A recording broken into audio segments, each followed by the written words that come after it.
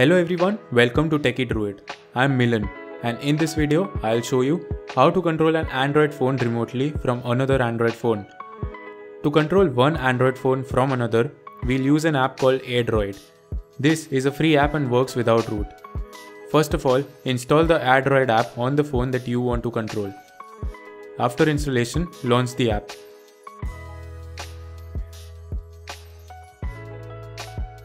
Tap the sign up button and create an AirDroid account.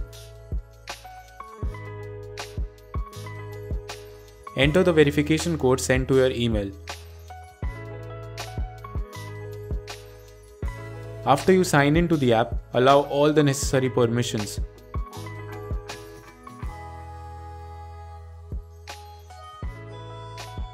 Here, tap on Remote Control.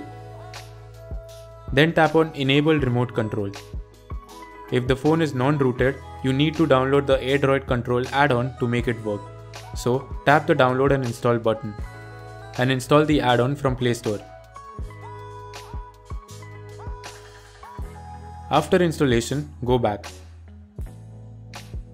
Then enable AirDroid Control add-on in the accessibility setting on your phone.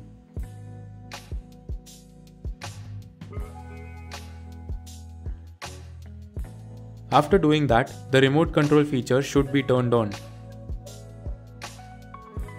The next step is to install the AirMirror app on the second phone, from which you will control the first phone. After installation, launch it.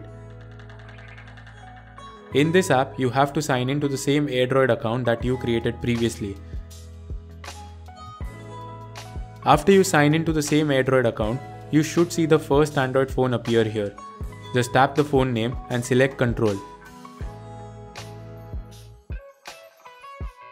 Now you should have complete control of the first phone. You can swipe left or right, open apps and type anything which happens in real time on the other phone.